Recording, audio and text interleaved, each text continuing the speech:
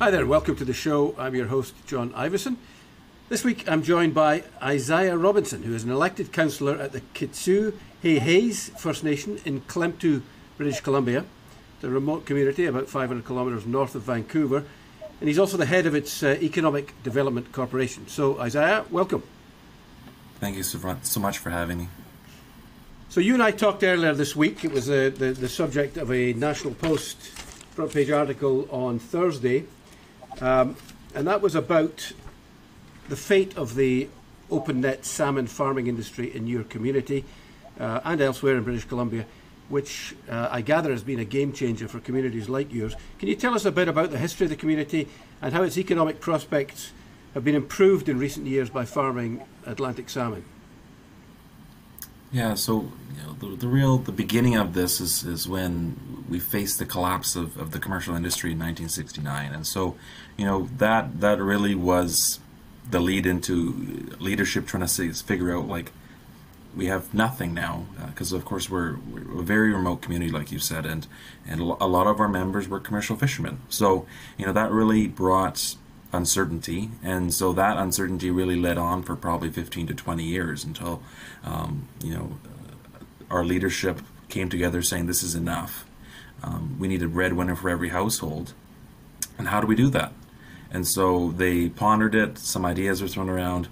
They came to the conclusion to start doing their own fish farming, not the one we have today. And so we did pilot that for a couple of years, and it just wasn't what we have today, and so it didn't follow through. It wasn't able to make what we have, and so we thought, what can we do to make this bigger? And so my colleagues decided, let's work with industry. And so 25 years later in Kitsoo, we've had a partnership that has just been phenomenal, and has brought our 5% employment rate that we had in the 60s to now a 99% on the coast of British Columbia. So it's very abnormal to have such a high percentage rate, but that is just due to just the passion and the willingness and the want and need to have jobs on the coast of BC. So it's just been phenomenal to see the change in development on that end. And you mentioned there were clear social consequences to the collapse of the commercial fishery and then the reinvigoration of the community with fish farming. Yeah, no, that's really, we dealt with tons of social issues, and up until today, within the last 25 years, within the last 18, we haven't had any suicides, and that was really the largest issue we had during the time of no commercial fishing and no jobs, period. We had tons of problems on that end, yes. Right. So the problem now is that the federal government is intent on transitioning, in inverted commas, from an open net pen industry over concerns that the salmon farms are contributing to the demise of the wild sockeye as parasitic sea lice from the farm salmon infect the wild fish, in the view of some people. Is it clear what they want to transition to? Your guess is as good as mine, and that's really the problem when it's come to this. We're throwing stuff into a black box, if anything, and nothing's being. We're not really part of the process, unfortunately, and that's something originally when this was all being developed, 2 years ago, there was an option for us to be at the table to have discussions about how can we do this, but unfortunately the minister failed to utilize that option of that committee that was there, unfortunately.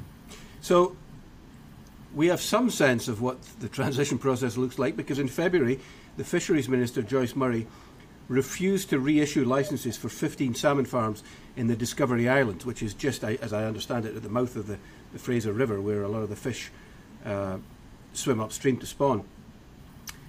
Most people see this as the government's game plan for the other 60 or so salmon farms in the province, including yours. That is obviously the fear, right? Well, that's really it.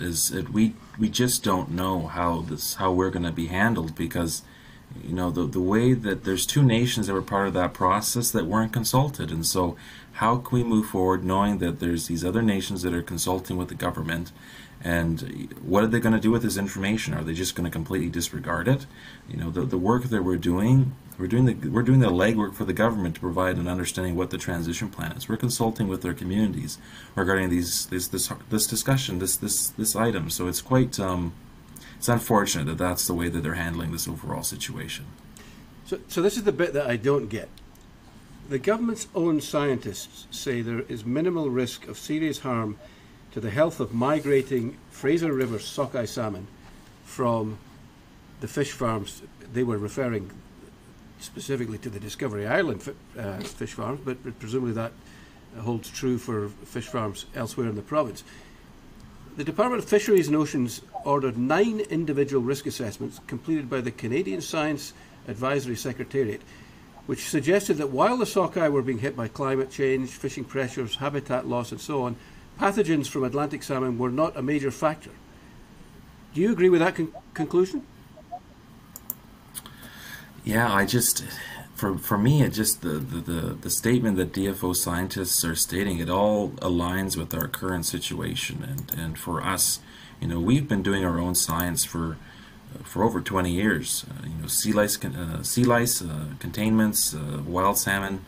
You know, we've done the whole thing, the overall interaction. And our work is in the agreement with DFO's, is with their science in the end. So it doesn't appear that there's really any effect of the wild salmon. In fact, when we look at the wild salmon returns near the farms, you know, up and down the coast 80 kilometers, the returns are moving up and down at similar rates and at much larger environmental problems.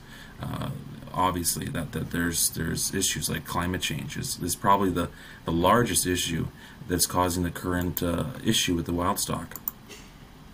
So the Minister clearly doesn't agree with that conclusion because she closed down the Discovery Island salmon farms.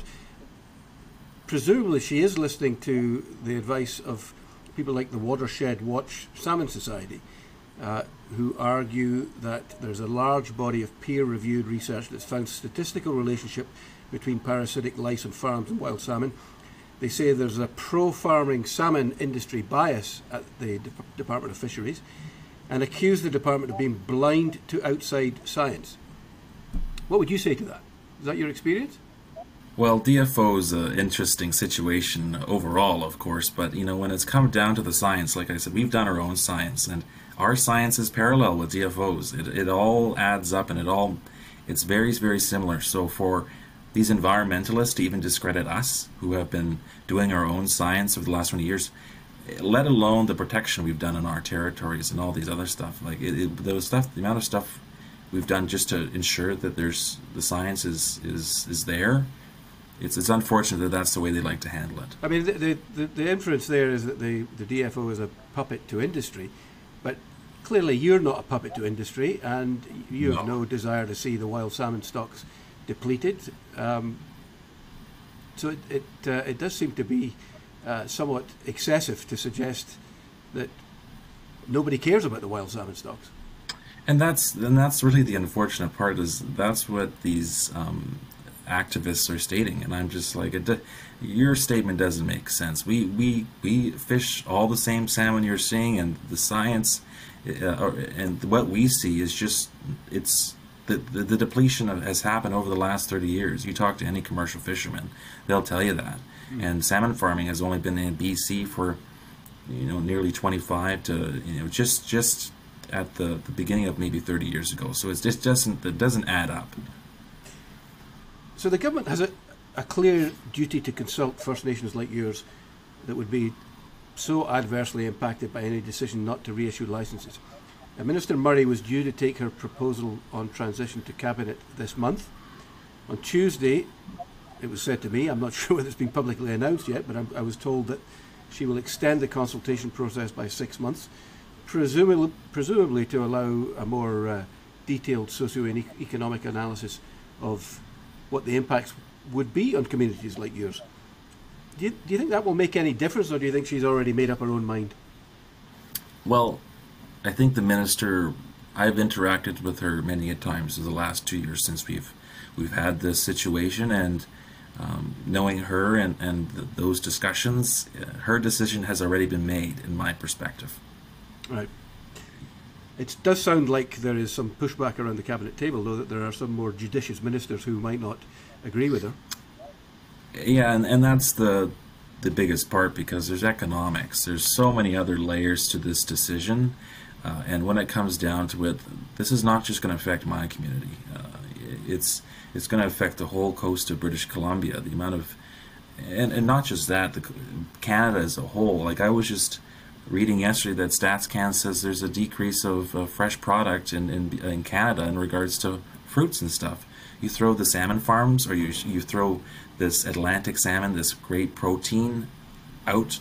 It's just going to be right. The amount of money that people are going to have to start spending for food is just unprecedented. Right. So it drives up the price of salmon. Presumably, as well, the activists wouldn't be happy leaving it alone at the west coast. There would be a knock-on effect and a drive to close salmon farms on the east coast. Well, that's the thing, though. Like, if the minister proceeds with their plan, the industry's just not going to be like, okay, we're done with the West Coast. If anything, they're going to take a big enough hit, they might just pull out, and that would be even more detrimental. The overall economy, it's a multi-billion-dollar economy, let alone in BC. It is the largest agricultural industry. You know, that's not ever provided to the public. That salmon farming is such a large part of our economy. Right, your largest agricultural exports come from farm salmon. I mean, Right. I think the industry numbers are it generates $2 billion in economic activity and employs 8,000 people. And there just does not seem to be a justification for closing that industry down when the science is so unclear. Yeah, and they've already closed a couple down. Like they've done what they've needed to do, but there's just she's on a warpath, and she just wants to get this over with, and yeah. Just a final point: the government was elected on a promise of balancing the environment and the economy, and on Indigenous reconciliation. And it seems to me, in both this particular case, shows it falling short on both of those policies. Do you think that's fair to say? Yeah, and I think like in 2019 when this was thrown onto their platform, it was probably one of the last things thrown on there, and I'm like, what is happening? This is not like, they didn't do their homework, obviously, because they didn't understand how many nations were working with farms at that time. Right. And so, you know, at this time there's 17. And so when it comes down to it, it's unfortunate that they're proceeding down this path, but not understanding their other promises of reconciliation and environmental, science and all these other things that they're dealing with right now. It's just really, it's an unfortunate situation when it comes down to what they've promised and how they're trying to handle it. You can't pick and choose when reconciliation can be done. It's not a personal, like, it's not how it works. Great. Well, listen, thank you very much for coming on. Let's hope common sense prevails. Thanks. Thank you so much. Okay.